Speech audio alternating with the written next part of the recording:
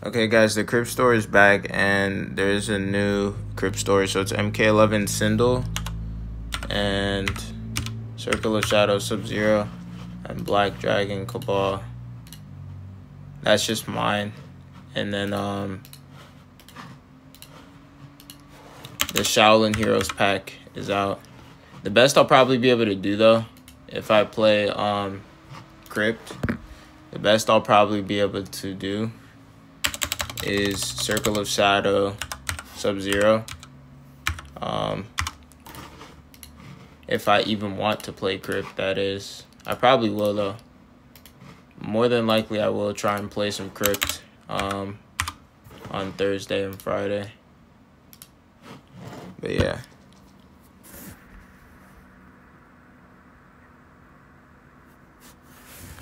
I don't even think I'll be able to get Sub-Zero. I wish I could get Sub-Zero, but it's so hard to get, like, hearts and stuff. So difficult. I think the max I'll probably be able to get is, like, 4,000 a day.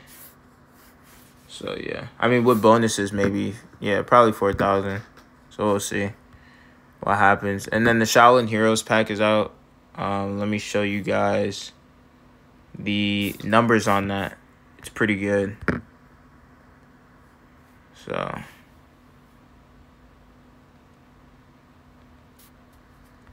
it's pretty good.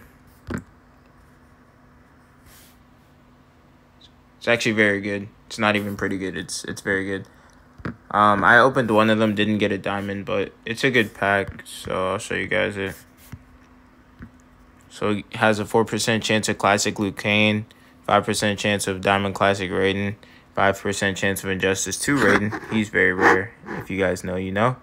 And then you can get Gold Dragon Breath, Bo Rai Chow, Thunder God Raiden. I already have him. Flaming Fist, I already have him. Kung Jin. Yeah, so pretty high chance of some diamonds there.